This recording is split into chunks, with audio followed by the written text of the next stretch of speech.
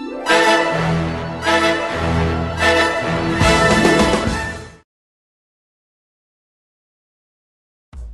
Simon nagbabalik for another video. Welcome to my channel. So for today, ang gagawin natin, magkakaroon ulit tayo ng panibagong unboxing video. Finally, dumating na ang in-order kong guitar. Okay? Kung mapapansin nyo, medyo maliit lang yung guitar na in-order ko because ito ay isang travel guitar. So samahan nyo ako at i-unbox natin to. So ito yung in-order ko sa in-order ko to sa Guitar Pusher. So, Guitar Pusher, baka naman natatandaan nyo, ito dun din ako umorder ng tuner ko and ng bass amp. So, this time, umorder naman ako sa kanila ng guitar. And, before I unbox this guitar, shout out nga pala kay Franco. Hi Franco! I know you're watching right now. So, itong video na to para sa'yo. Hope you like this one. And, I hope after this, gugustuhin mo na rin mag-guitar, okay? Pabili ka ng guitar sa mami mo. Para mag-unbox, again, kailangan natin ng cutter. So, sa mga kids dyan, mag-ingat kayo sa paggamit ng cutter, okay? Make sure na nailalak nyo yung cutter nyo, okay? And, pag nagbukas kayo, make sure na dahan-dahan lang, okay? Para di masira yung product. So, tara! Buksan natin to. Okay!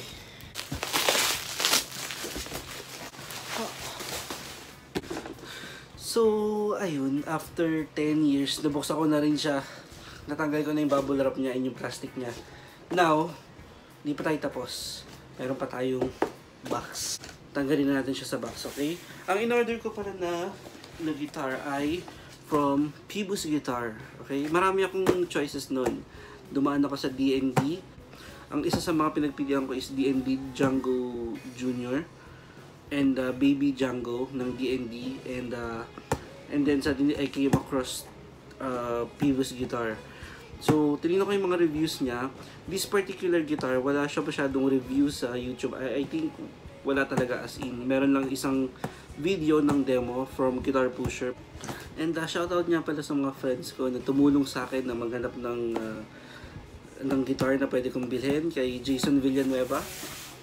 Kamusta Brad? And kay Dave Aguilar. Ayun. So, ahunin natin siya. Wow! See? Ayan siya. Meron pa siyang plastic na cover. And finally, ito na siya. So, unang mo mapapansin, hindi siya talaga mabigat, no? Talagang pang travel size guitar talaga siya. From Phoebus Guitar. And I love the shape kasi nag-base din ako aside from sa wood niya, dun sa shape niya. I love Dreadnought kasi I have another guitar which is Taka Mini na definitely mas malaki dito. Out of the box, meron siyang free na Allen wrench, you know. Yung pang-adjust dun sa truss rod niya. So meron pa siyang lalagyan ng Allen wrench dito. I think natanggal siya sa pagkaka-impake. So, ayan. Lagyan natin siya sa loob.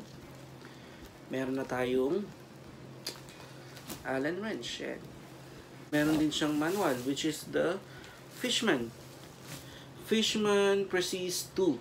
So, sa mga nagtatanong kung ano yung binili ko, this one is called Phoebus Baby 30E Guitar. Travel size guitar. So, bakit siya 30E? Because this is acoustic electric. Meaning, pwede siyang isaksak sa amp. So, yung Fishman na manual, ito yung Fishman na manual, yun yung pickup niya, which is Fishman. Tanggalin na natin siya sa pagkakabox. Wow! Amazing! You see? Nice! I love it! Wow! You see? This is the travel size guitar. Sa loob makikita nyo yung logo niya, yun na, yung brand niya. Makikita mo yung brand niya, which is the Phoebus guitar. And it's very nice. It's very light. And aside from that, ang ganda ng finish nyo. Sobrang kinis, Brad. See? And the side. See the back side? See? Parang siyang tag dito is matte finish. See? Wala siya sa tono. Wala siya sa tono, okay? So, ito na muna natin bago natin paglaruan to, okay? There you go, my tuner. Kung naalala nyo, ito yung ginamit natin last time. Ayun nga guys, nakalimutan ko. Nilabas ko pa yung tuner ko, nakalimutan ko. Meron nga pala siyang sariling tuner dito. Which is the Fishman pickup. May battery na rin siya. So, pag kilono nyo siya, iilaw siya. And, umiilaw siya kung ano yung letter. Ayan, umiilaw siya. So, ito todo muna natin, okay?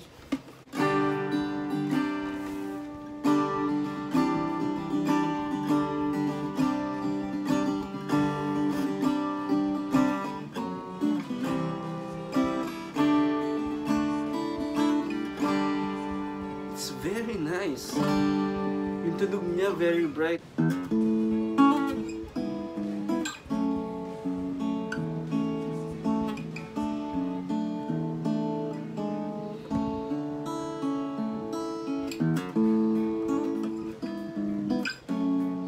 Ayos.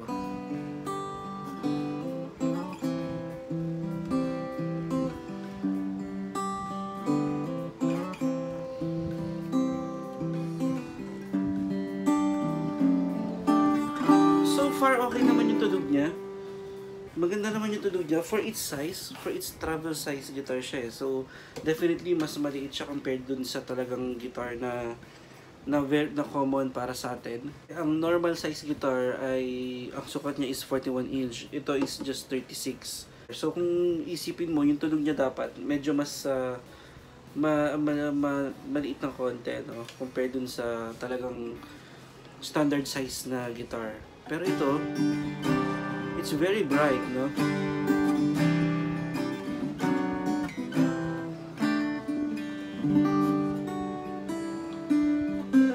So, yung sa action niya kasi, sinabi ko dun sa guitar pusher na umorder ako, please check the action of the guitar. So far okay naman yung action niya. Hindi siya masakit sa kamay dahil yung action niya, hindi siya ganun kataas. So, hindi siya masakit sa kamay. And, kung mapapansin nyo din, yung tunog niya, very bright. Let's go to the specs, no? Let's go to the specs. So, itong guitar na to is, yung top niya, spruce top, mahogany back and side. So, ito, mahogany back and sides. Ayan, nakinis nung sa likod niya. Matte finish. Hindi siya yung glossy type na finish which is common sa mga guitar. Spruce top. So, mas bright yung tunog niya. Compared kung mahogany yung top niya, mas warm ang tunog kasi ng mahogany compared sa spruce. And then, yung fingerboard niya is, yung fingerboard niya is rosewood, which is good dahil sanay talaga ako sa rosewood. Pati yung bridge niya, if I'm not mistaken, is rosewood. Ito, yung bridge niya. Then yung dito nyo sa gilid niya, yung circle na to, nakikita nyo. Sa iba kasi sticker yan pero sa kanya hindi eh. Talaga nasa guitar siya eh. Then ito, yung maganda dito, yung machine head niya. Papakita ko sa inyo. Yan yung machine head niya. So, ang angas lang ng machine head niya. May letter P na design. Ayan, no? Then, dito sa headstock niya, meron siyang logo na, kita nyo ba? Dito, ayan. May logo na letter P, which stands for, of course, Phoebus. So, perfect siya, lalo na kapag mahilig kayong lumabas kasama barkada nyo, friends nyo, or kayong may family outing kayo. Perfect siya para sa mga ganung occasion, no? Kasi sobrang light lang niya. So, talagang pinanindigan niya yung travel size guitar niya. And kung makikita niyo yung shape niya, it's dreadnought shape. And so bakit nga ba ito yung pinili kong shape? Kasi ito yung pinaka-close doon sa isa sa mga guitar na gusto ko talaga, which is the Martin Dreadnought Jr. Martin Dreadnought Jr. Kung ikukumpara niya yung size niya, same. Wala siyang cutaway. So talagang solid siya ta Dreadnought. Ito yung pinaka-close sa kanya. Kaya nagustuhan ko rin siya. Isa yun sa mga reason ba't ito binili.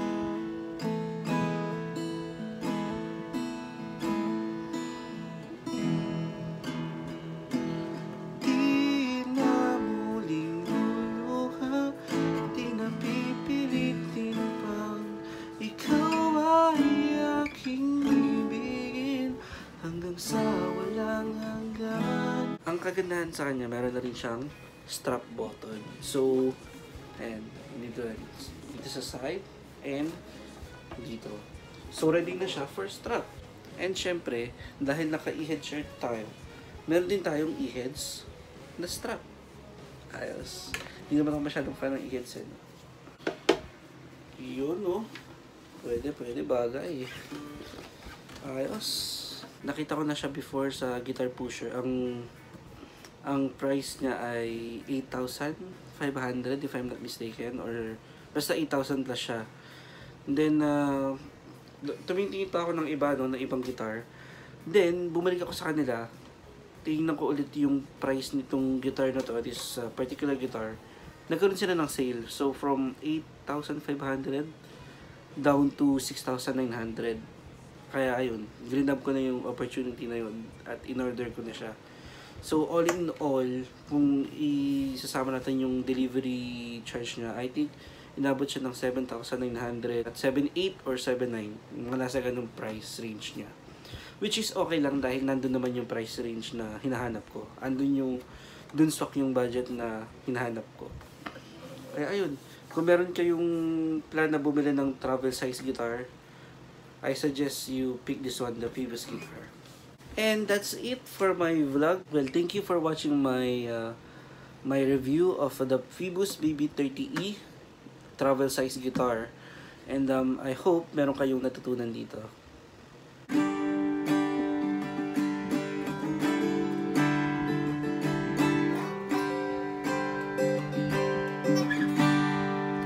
Kamukha mo si para